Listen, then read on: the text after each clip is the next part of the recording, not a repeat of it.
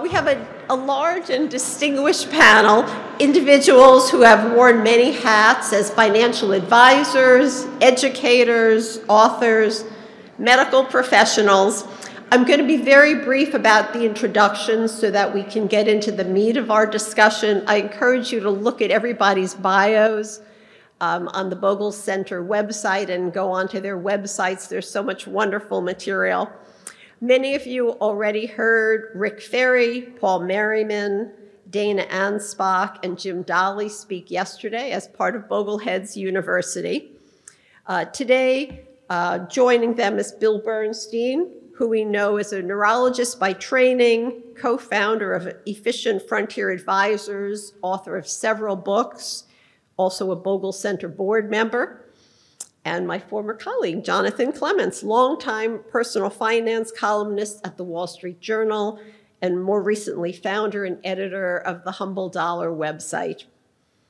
So we're going to talk about a bunch of investing topics, try and cover a lot of territory. If you have questions, Mike Piper will be gathering them. So Mike, could you stand up if you're in the room? Back there. So feel free to bring your question over to Mike, and we'll save some time at the end to discuss those. So I think we're going to start with the climb in interest rates over the last couple of years. Total bond market returns were negative in 2021 and last year, and so far this year by a bit. The indications lately are that rates may be higher for longer. And I'm wondering for the panelists how that has changed, if it has changed, how it has affected your thinking about fixed income exposure, maturities, types of bonds to hold. And I'm going to ask Bill to start us off on that. Okay, well, thank you for not asking me where I think interest rates are headed. Because there are only three kinds of people there: the ones who don't know, the ones who don't know they don't know, and then finally the ones who know they don't know but whose jobs and whose paycheck it depends upon appearing to know. And they're the most dangerous ones. I think it really depends upon where you are in your life cycle. If you are saving for retirement and you're accumulating, you really shouldn't have that much in the way of bonds. You should have as much stocks as you can tolerate. And your bonds should be short nominal bonds of the safest available. They should be treasuries, basically. If you're an older person who is in the decumulation phase, you are now faced with what may be one of the great bargains of a lifetime, which is the ability to defease your real living expenses at a high real rate. TIPS are now yielding about roughly 2.4% across the yield curve. So let's say, you're approaching geezerhood, you're 60, 70 years old, and, you can buy a ladder that goes all the way out 30 years, which is almost certainly going to be beyond even the most optimistic life expectancies that most of you are going to have. And you can guarantee a real consumption at multiple points out to 30 years. You can do it with a fund, you can do it by buying individual tips, and I think that this is an enormous opportunity. I don't like long-term bonds. I make an exception for tips because there you don't have to worry about inflation inflating the value away. So would you advise people to put all of their fixed income exposure? Someone who's at that laddering point heading into retirement, would you go all tips? It depends upon their burn rate. If you're a kind of person who's got, a very low burn rate or zero burn rate, but certainly a 1 or 2% burn rate, it really doesn't matter what's in your portfolio. You're going to do fine. And, you don't really need that tips ladder out there. But if you're burning 4 or 5 or 6%, I think a healthy dollop of tips would be worthwhile. I personally don't need them in my own personal portfolio, but I really like having them there, and I've got now a nice dollop of them. When I want to need to go to bed at night, I don't count sheep. I count my tips. Dana, I know you in your portfolios, you don't use tips, you use nominal bonds. As you're doing your planning, has the current interest rate environment changed what you're doing with clients? Not fundamentally. I really like what Rick said yesterday about philosophy versus strategy. So it hasn't changed our philosophy. There are a few strategic decisions. The biggest impact it has had is on managing short-term cash. So 2 years ago, it made no sense to spend a lot of time managing cash to get an extra 0.10 basis points. But now, if you have someone taking $10,000 a month out and you need to hold about $100,000 of very liquid assets to meet that monthly withdrawal, it does make sense to manage that cash and not into short-term treasuries, CDs, money market. So that's the biggest impact it has had. It has also had the impact of us extending our bond ladders. People are more willing to do that. You can lock in 5% yields, and 2 years ago, no one was excited about locking in 2% yields. And so it has changed behavior, the willingness of people to say, yeah, I do want to build up my bond ladder, I do want to do more of that. But philosophically, no, it hasn't changed our approach. Other people who are doing things in the fixed income area we want to talk about while we're in this space? I just think it's dramatically better in fixed income. And nobody wants it now, right? It went down in price, nobody wants it, and yet it's a much better deal than you could get 2 years ago. So the other thing is it's made me much more patient to have a little bit of money sitting in cash. Cash drag is really a thing. I mean, your money's sitting there waiting to be invested. Now it's making 5.25%. And that doesn't hurt nearly as much as when it was only making 1%. And Jim, while you have the microphone, so let's talk about tips. Obviously are such a great way to hedge against inflation. I'm interested in how much you worry about inflation, and are there instruments besides tips you look to hedge inflation longer term? I'm incredibly worried about inflation. Bill has talked about the four horsemen, that really are serious dangers to a portfolio. And the most common one of those is inflation. So anytime you build a portfolio, whether there's been high inflation recently or not, you should be thinking about inflation. You need to beat inflation. It's the enemy's chief, or the investor's chief enemy. And but trying to hedge inflation in the short run is really hard. In the long run, it's not that hard. You've got good tools. You've got tips, you've got I-bonds on the fixed side, you've got stocks and real estate and those sorts of things on the equity side. And in the long run, I don't think it's necessarily all that difficult for an investor to design a portfolio that's going to keep up with inflation. But I think a lot of people were surprised in the last 2 or 3 years when inflation came up, how hard it was to kind of stick with it in the short term. And I think a lot of people were surprised when maybe tips didn't do that so well, when real rates went up, and of course, when rates go up, the value of a bond goes down. And I think that surprised a lot of people that expected when inflation showed up, unexpected inflation showed up, that their tips would somehow protect them. And they didn't feel like they did that very much, I don't think, for most of us in 2022. Well, I think we always get those reminders of how incredibly complicated bonds are in general. And TIP certainly adds a whole additional dimension to that.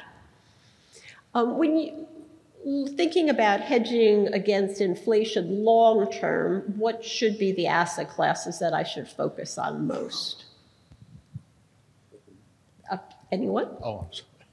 Well, I mean, historically, we would look to stocks to be the best, but to the extent that we use fixed income, and we don't manage money and we don't give advice to individuals, but to the extent that we use fixed income, we're always short to intermediate, never long. I think that's what Bill said, and so I think those are. We don't look to gold, for example, or commodities, but basically have a balanced portfolio of the big, the small, the value, and the growth, and the U.S. and the international, and the REITs and the emerging markets, and in there you're going to have some combination that is likely to be a kind of an all-weather portfolio. At least that's what one hopes. Other thoughts on the mix, Jonathan? So inflation is less of a concern if you're still in the workforce. If prices rise, so should your salary. It's a much bigger issue for retirees, and the greatest defense for anybody who's retired against inflation is to delay Social Security. I mean, it's the best inflation indexed annuity out there. If you can afford to and your health is decent, or the health of your spouse is decent, delaying Social Security at age 70 is, I believe, probably the smartest financial move any retiree can make. And because of recent inflation, it looks even smarter. A thought on inflation as in terms of how it impacts retirees, it impacts different demographic segments differently. And so we talk, about the go-go years, the slow-go years, and the no-go years in retirement, and we offer inflation raises to our clients, and I would say, 60 to 70% of them turn them down and say, no, what I'm getting covers my expenses even with the recent price increases that we've seen.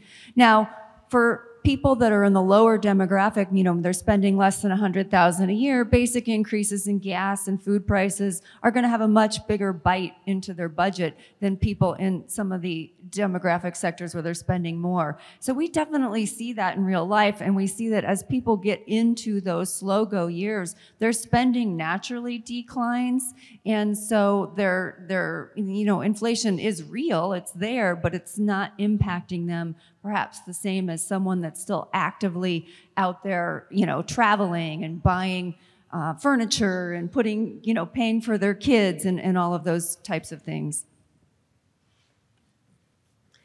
So looking at the U.S. stock market, one of the trends that we see is increased concentration. A lot of the market's return this year has come from what people refer to as the Magnificent Seven, tech and tech-adjacent stocks, which recently represented about 30% of the value of the S&P 500. So I'm wondering, does that concentration change the way you feel about using market-weighted indexes like the total stock market return, or the S&P 500 in portfolios? Rick? This is loud. So no, because if money came out of the mega cap 8, which is the Magnificent 7 plus 1, it's probably not going to leave the stock market. So the fact that it might come out of those large cap stocks and get dispersed among the mid cap and small cap stocks keeps the same money in the market. Therefore, if you have a total stock market index fund, you shouldn't see any effect. The only issue would be if the money came out of those Magnificent 7 or mega cap 8 and just left the market totally, yes, then you would have an impact. But I think that the people who are in stocks tend to stay in stocks, so it would just get, the dispersion of that money would be sent across the rest of the spectrum of stocks, and to a total stock market investor, it's the same amount of money, same value of the market, so it won't make any difference in my view. So if you've been writing about this stuff for 4 decades, which I have, you start to see the same stories over and over again. And when people talk about the concentration in the stock market, this is a story that can be written every year. It's a simple mathematical phenomenon known as skewness. The most the stock could lose is 100%, but its potential gain is infinite. And almost every year, the stock market is driven higher by a minority of stocks that have fabulous gains. Those, of course, are the stocks that catch people's attention. Those are the stocks that make it into the headlines. Those are the stocks that cause people to give up indexing and go and try their hand at picking hot stocks in the same way they try their hand at trying to pick, hot lottery tickets, and it normally has the same unhappy ending. Don't be put off by all these conversations about how concentrated the indexes are in certain stocks and how the market is being driven by a minority of stocks. It has always been ever so, and it will always be ever so, and it's because of this notion of skewness. Yeah, it's an interesting exercise just to go back 50, 60, 70 years in a 10-year intervals, look at what the mega caps of the era were. In the 1970s, what were they? They were oil stocks. If you put all your money into oil stocks in the 70s, you didn't do so well. 1980s, it was IBM. Investing a lot of your money in IBM in the 80s wasn't such a great idea either. And it just rolls forth decade by decade by decade. It's probably one of the worst bets you can make is buying decile 1 and only holding decile 1 largest cap stocks. I think Jonathan has this line about look at the person in the mirror in the morning is your biggest enemy. And I find that the big decision is, what am I today? Am I still a buy and holder, or am I market timer? And in theory, we all believe that we've got to find the one that's going to serve us best. But there's something that throws us off along the way, and we start to change the nature of how we approach the decision making. And the minute you get into this pattern, I think you're at risk of chasing either a fad or what's been hot recently, and it feels like there's going to be more of that, so you want to do something about it. I really have tried to encourage people, figure out how much in stocks, how much in bonds, diversify, with but not without small cap value, by the way. And just be happy. And when we go beyond that, we tend to do more harm.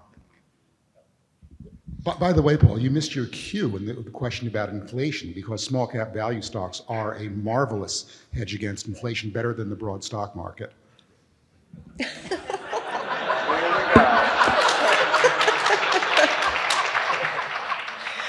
So one of the things we talk about, buy and hold, but it's hard because you feel periodically that, oh, maybe I should do something different. I thought it was really interesting in the session that Jim did as part of Bogleheads 101 yesterday. He talked about reasonable portfolios versus unreasonable portfolios. But the reasonable portfolios are what, 28 of them you listed? I mean, I could have listed a lot more than 28. I've got a blog post with 200 of them. The point is there's hundreds of them. So I think a question for us then is, when I look at all the possible reasonable portfolios, and that reasonable portfolio could be a single all-in-one fund, or it could be 15 or more individual funds, what do you think is make the number of funds that potentially make sense for someone to be able to stay the course? You know, as far as the number of asset classes in a portfolio, I look at 3 as kind of about the minimum. I think there's real benefits in going up to about 7, maybe very minor benefits in going as high as 10. Beyond that, you're playing with your money. And those are asset classes which may or may not require separate mutual funds or ETFs, right? Yeah, the beautiful thing about indexing is you only need one fund for the asset class. So I am perfectly content to let Jerry manage all of my U.S. stocks. Every day he goes to work with a team of 25 people and works very hard to manage my money, and I appreciate that. And, you know, he's managing a lot of my money, but he does it very well, and that's all the exposure I feel like I need to that particular asset class. Now, if you are in more actively managed stuff, you got to have more holdings. For sure, because you need to diversify and manage your risk. So, Jim, just what are the 6 or 7 asset classes that you're in, you look to? Well, I think that's not necessarily, you know, something anybody else needs to model. Right? I think having multiple asset classes is a wise thing in a portfolio. Does everyone have to have the same asset classes? No. Some good asset classes I think people really ought to consider. You know, U.S. stocks, international stocks, nominal bonds, inflation index bonds. I'm a fan of small value stocks, along with, you know, Bill and Paul. I am a fan of real estate, you know, so there's 6. And I think, you know, when people are getting into 6 and 7, they're probably looking at those sorts of asset classes. But there's plenty of others out there, right? There's 20 or 30 asset classes, and it's okay to include some of those. You don't need all of them, though. Yeah. You know, a lot of you probably weren't here last year, but Mike Piper said something that was very profound last year, which is the sorts of things that we all obsess about, you know, how much small value, how much REITs, God, do I want to own precious metals equities? Do I want to own 1 fund or 5 funds or 8 funds? That's of piddling significance. What is really important is, do you have disability insurance? Do you have good life insurance when you're young? Are you giving enough money away to your kids and your grandkids? Those are the really important questions. The most important thing about the complexity of any portfolio is not what it looks like, but can you stick with it? That is far more important than whether you own 1 asset class or 12. And so given that that is the challenge, and I think it's a challenge we all face personally, even if you say, I'm going to stick with it, there are times that suddenly that feels hard. What advice would you give to people in how they construct their portfolios or how they live their lives to help them stay the course? Yeah. A suboptimal portfolio that you can stick with is better than an optimal portfolio of one you can't execute. It's just that simple. So pick something that you can stick with it. So you can stick with a simpler portfolio a lot easier than a complex portfolio. And John Bogle said this a long time ago, and I brought it up yesterday in one of my slides. If you're just a market investor and you're investing in the total stock market, and the market goes down, you know your portfolio's down, and most people can accept that. If you're doing a slice and dice portfolio, which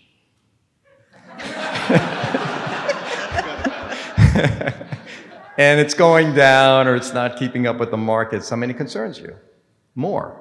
And maybe you're more apt to make changes, more apt to capitulate on that strategy. So I think the simpler you make your portfolio, the better. I think that it is a matter of having the right portfolio, but the problem that I've found over the years is most people have not actually identified not just the potential return, now that's the easy part, but making sure they know what built-in loss factor there's going to be in that portfolio. And if you're going to find a portfolio you're going to stick with, it isn't going to be because of the upside generally, it's going to be because of the downside. And the industry oftentimes will ask, are you willing to lose 20% of your money? Well, if you are, it's okay to be in the stock market. What they should be saying is, are you willing to lose half of your money? Then if you are, you should be in the stock market. And if you're not, you got to put enough fixed income into the portfolio to bring the potential loss down to where you are willing to say, yes, I'm willing to do that. Then I think you can stay the course. But you got to somehow get there. We call it education. Sort of at a related note, Bill, this year the second edition of your 4 Pillars of Investing book was published. Could you tell us a little bit about the way your thinking about investing has changed since the initial edition, which was, what, 20 years ago? Yeah, 2 ways. I was very impressed with a quote from a man by the name of Robert Kaplan, who's a historian, who said that half of everything is geography and the other half is Shakespeare. And I realize that pertains almost precisely analogously to investing, which is that half of it is mathematics, but the other half is Shakespeare. And you can be, the answer to investing better and better is not more and more math. And there are a lot of people on the Bogleheads forum, I think, who believe that, unfortunately.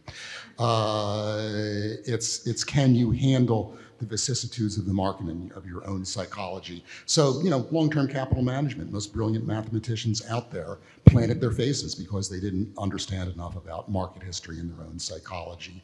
And they didn't realize that, every 10 years or so, the wheels come off the machine. And by the way, their model was only based on 4 years of data. So that was another little mistake that they made. So it's the importance of the psychology, and I tend to de-emphasize the importance of the math. I think if you can get within a factor of 2 on anything in investing, you're probably doing very, very well. I'm reminded of the joke that's, how do you know that financial economists have a sense of humor? And it's because they use decimal points. So that's the first thing. And the other thing that I've realized over the years is the importance of liquid assets. You've got to be able to sleep through the worst of times. How well you do in the long term depends upon how you react in the worst 2% of times, all right? And that's because that's when you're most likely to interrupt the magic of compounding and disobey Charlie Munger's first rule of compounding, which is to never interrupt it. There is a reason why Warren Buffett holds 20% of Berkshire in T-bills, because he can sleep at night. Or when the 300-year flood hits his insurance companies, he'll survive, and no one else will. And you have to have that same sort of outlook as well. So those are the 2 basic things that changed.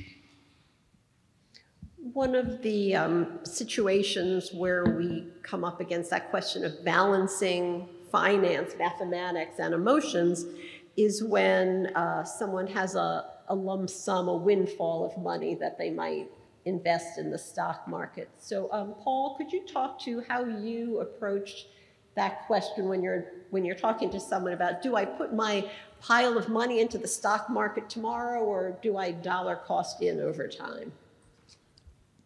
Well, it's been 10 years since I've had to do that for people, but when I did, first thing we have to figure out is who we think they are in terms of their emotions of being able to actually put it all in at one time. The industry, of course, says that you're best off to get everything to work immediately, but of course that's the industry that wants us to invest through them, basically, and immediately for most people is actually probably not the best way, because there is some probability that the next thing that's going to happen is the market's going to go down, and this is not what they were prepared to go through with all of that money. Whereas if you dollar cost average it in, and it is a form of diversification, dollar cost averaging, and as somebody recently said, anytime you diversify, you're settling for second best in a sense. And so dollar cost averaging is something where you are likely settling for second best, but it's something that you should be able to do. Or and I found it's worked often with a client that couldn't trust either way. Half of it buy and hold, immediately put it to work. The other half you dollar cost average in. And in a sense, you've got the best of both worlds. I mean, I guess in a way you can't do wrong except for one thing. At the end of the dollar cost averaging or the lump sum, the market can still go down. So you never outrun the market if you're worried about it going down. Jim? So I have immense respect for Paul. But I disagree with him on this point. I think dollar cost averaging is for wimps. Because of what Paul just said at the end. At the end of this dollar cost averaging period, whether it's in 3 months or 6 months or a year, guess what? The whole portfolio is exposed to the market. And if you're not okay with that, what that indicates to me, maybe your asset allocation is too aggressive for you. And you ought to dial it back until you are willing to lump sum this new money into your asset allocation.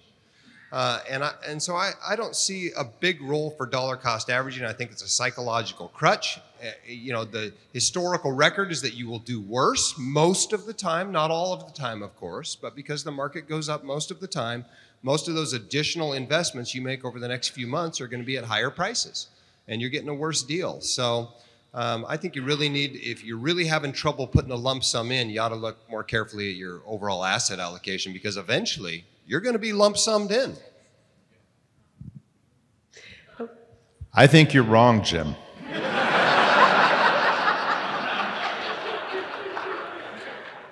I'm older than you are. And I am willing to take second best. That's why I have bonds in my portfolio. So it's just another defensive strategy. In fact, probably the expert on this is Jonathan Clements, since he speaks to the emotional side of this process. I'm curious what side you come down on.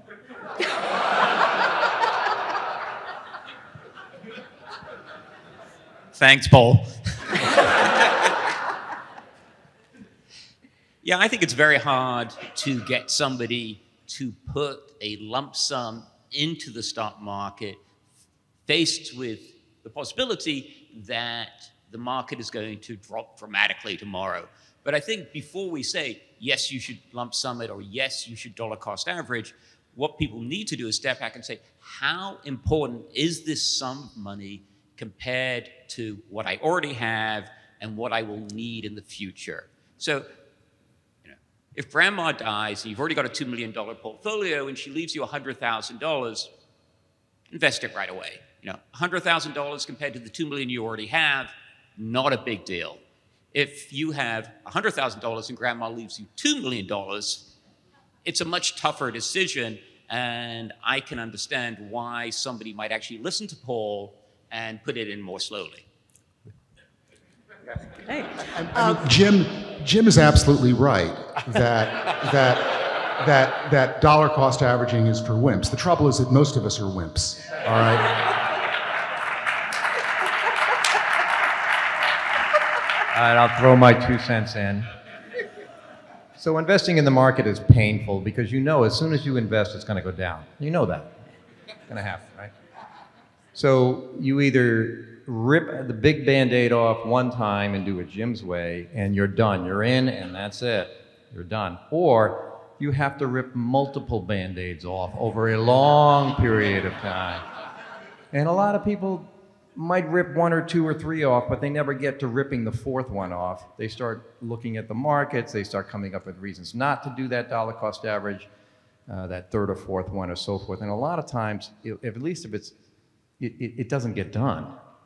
So ripping the Band-Aid off one time and getting it done, Jim's method, I find actually gets the money invested.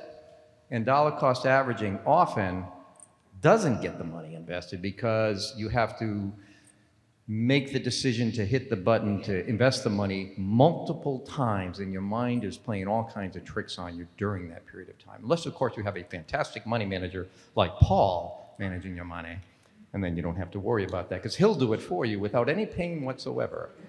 Not anymore. So I think that was just great. So this was just totally encapsulated the interplay of the math and the emotions of investing that we all struggle with. So I'm going to thank all 6 of you for that. We're going to try and move on. But I will also remind you, if you have any questions, please give them to Mike Piper. I think in about another 5 minutes, we'll try and move on to questions. So we'll still have 10 minutes to do questions. Coming to a classic Bogleheads question, looking at U.S. versus international stocks. Over the trailing year, total international and total U.S. stocks are just about neck and neck. And I point that out because that's the exception, because over so many other trailing periods, year to date, 3 years, 5 years, 10 years, 15 years, U.S. stocks have done so much better than international. So the question is, I'm wondering about what your views are on international diversification. Should I bother? The flip side of that is, so if I've had international stocks as part of my portfolio forever, do I stay the course, or gosh, should I maybe change my mind and get rid of that now? Jonathan, you want to start us off on that one? Let me kick this party off. It's the end of the year. You're looking back. Your home market has been the most fabulous performer, not just for the past year, not for the past decade, but for multiple decades. It is the hottest market in the world. Why in the world would you possibly invest abroad? This, of course, was what Japanese investors were faced with at year-end 1989. And those who suffered from home bias are still sitting with portfolios that are underwater more than 3 decades later. That is why I invest internationally, because unlike the rest of you who think that the US is the only place to invest, I do not have a crystal ball. I do not know what will happen in the decades ahead. But I know that if I am globally diversified, the sort of hit that has been suffered by Japanese investors will not happen to me. Yeah, here's the rub, which is that there's no question that the U.S. economy and U.S. earnings, the earnings of U.S. corporations are growing faster than that in the rest of the developed world. The problem is that if you put $1 million into U.S. stocks, you are getting perhaps $30,000 or $35,000 worth of earnings. If you put them into ex-US stocks, foreign stocks, you're getting twice that. You're getting $70,000. And I think it's a pretty good bet that that $35,000 you're going to get in US stocks and earnings is not going to grow fast enough to overtake the $70,000 you're going to get from foreign stocks. You see the same thing in the dividend yields as well. And, you know, that's the math. The Shakespeare is the Kahneman Tversky availability heuristic, which is we always look backward at the last decade and we say, why have I invested in this dog of an asset class? I'm done with it. I don't want to face it anymore. I'm going to sell it and only invest in U.S. stocks. And 3 times out of 4, that's a big mistake. Dana? I will say the all-weather portfolio that I talked about yesterday that held up better under the worst-case scenarios did have a higher allocation to small-cap value and international than perhaps a traditional portfolio would. I think it's also interesting that we so often look at the combination of U.S. and international, and once we have those, we're diversified. Oftentimes it's viewed as if you own the total market indexes in the U.S. and the international, you're diversified. In reality, historically, we expect certain kinds of returns, I think, from large cap blend stocks, and we expect different kinds of returns from small or value stocks. So it may be that what we should be talking about, I think, what we should be talking about is not about international versus U.S., that maybe a better diversifier is the small and the value, even if some of those end up being international. That all can work, but that diversification is a more true diversification than getting large cap U.S. blend and international international large cap blend. And I think it will do more for the investor than you'll do better with the small and the value and the big blend in the U.S. You don't need international. International may give you some lower volatility because of the diversification of this is a word I can't remember anymore, I'm sorry, but that well, I'm going to stop right there. I understand what you're saying, Paul. I've got to call the home. Look, first of all, you get 3 different types of diversification with international. You get more stock, because I think the international markets have, the Vanguard International Fund, Total International, has something like 4,000, I mean, Jerry, you can correct me if I'm wrong, but 4,000 some odd names, so you're getting more diversification because you're getting more companies in there. But the second thing you're getting is, if you look at those companies, the industry groups of international stocks are quite a bit different than the industry groups of US stocks. A lot less technology, a lot more brick and mortar companies, value companies, if you will, to Paul's point. So you get that more industry diversification, a more global industry diversification. So that's the second type of diversification. And third, you get currency diversification. I mean, the dollar's been very strong. We've benefited from that as US investors. I don't know how long that's going to last, but if the dollar does just start going down relative to international currencies, you've got currency diversification. So, you're getting more stock, you're getting more industry, broader industry diversification with international, and you're getting currency diversification. So I think that's a good bet to have 30 to 40% of your portfolio in international stocks. Okay. Mike, if you get a chance and want to bring up our audience questions, we'll try and do some of those.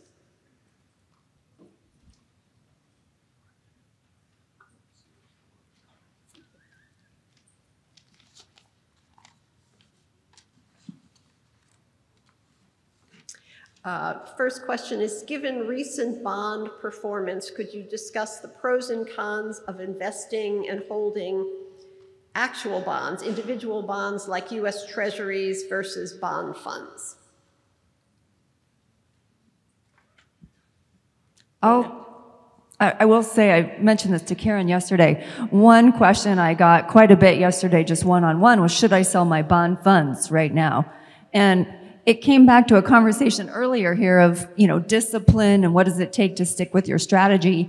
I think you really need to know why you own what you own. So if you own bond funds and you're rebalancing to an allocation, you should have a rebalancing frequency, and that's what you do. And you don't deviate from that strategy. And one of the most important things is sticking with a strategy over time.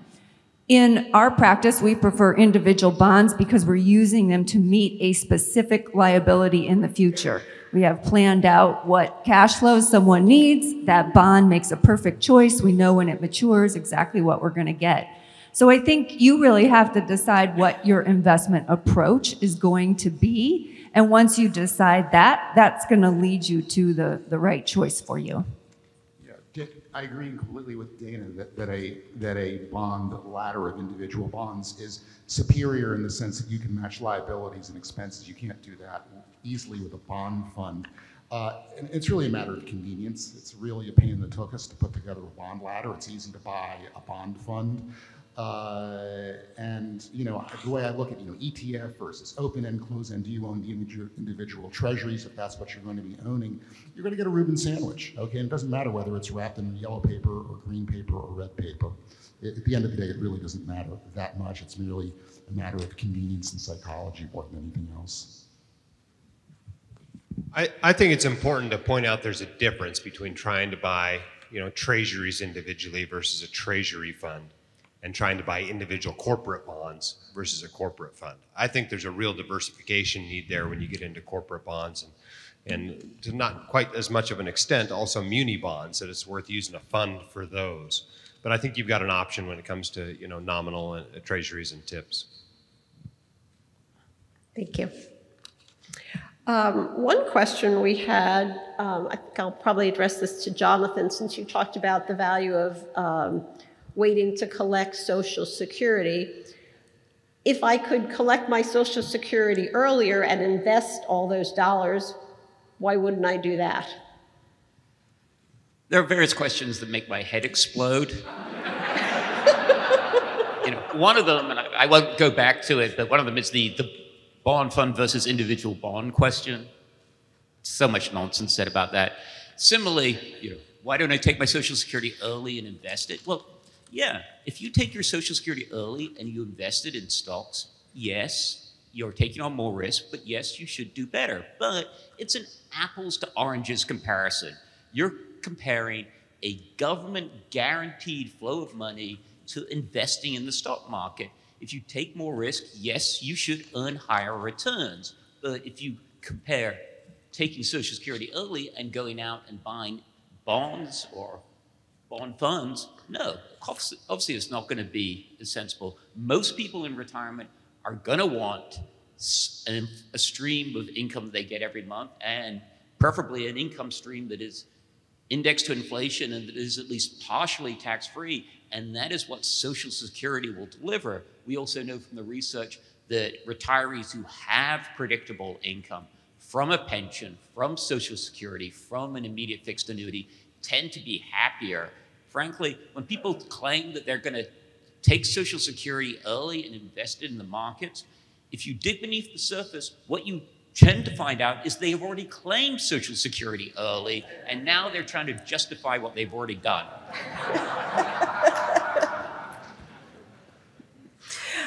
Moving on to a different question. If I have a certain percentage of my portfolio that I want in bonds, and I don't have any more space in my tax-deferred accounts, would you recommend buying munis in my taxable brokerage account? How do I decide if munis are right for me? I think that's exactly how you decide whether munis are right for you. I used to have a portfolio that was all sheltered. Now I have a portfolio that's almost all taxable. That's just the way my financial life has gone. And so my bonds are now mostly in taxable. And because I'm in a high tax bracket, that means muni bonds. And so I think we're forced by our circumstances to invest in muni bonds. I just can't put everything into a tax-protected account. It's too small of a percentage of my portfolio. So something's got to go into taxable. And if it's going to go into taxable and it's bonds for me, that means muni bonds. In terms of deciding if you should have munis, you look at the taxable equivalent yield. So what would you have to earn on your muni after taxes to make it equivalent to a taxable bond? Thank you. Gonna like this one. Are index funds a bubble? We'll let the panel address that. No. They've done very well, though. No. Index funds a bubble? Is that what the question was? No. No. I think it's important to realize that, yes, U.S. stocks have done great, right, over the last decade. But I've got a lot of index funds that haven't necessarily done that great over the last decade. Those are index funds too. So I wouldn't say that because it's an index fund, it's a bubble. I mean, the index fund is just matching the market. That's it, whatever that market may be. And just to add to Jim's point, if you have a cap-weighted index fund, every stock that it owns, individual investors actively managing their portfolio own in exactly the same percentages if you look at them collectively. So if index funds are a bubble, then so are all active investors invested in those stocks. Yeah, there's a whole list of really stupid things that active managers say about index funds, and I think that's number 2 or 3 on the list. It's pretty high up on the list. Okay. I wanted to ask you, looking out at the landscape of investment products and services at Vanguard and at other firms, I'm wondering, are there developments of note that you think could be beneficial or handy for investors, or things you're seeing that you're particularly concerned about these days? Are you asking about products that should be available that are not? It could be. It could be that, or it could be things that are available. Well, I'll make a pitch, and I've been doing this for a long time, for balanced ETFs that we can put in taxable accounts, where the tax efficiency of the ETF would be, using that create redemption baskets within the ETF would be a real benefit in a balanced portfolio. So you could buy one fund, you could buy a balanced index fund in your taxable account that has municipals in it, no capital gain distributions, fairly low dividend distributions. I think that would be beneficial, but it's not out there.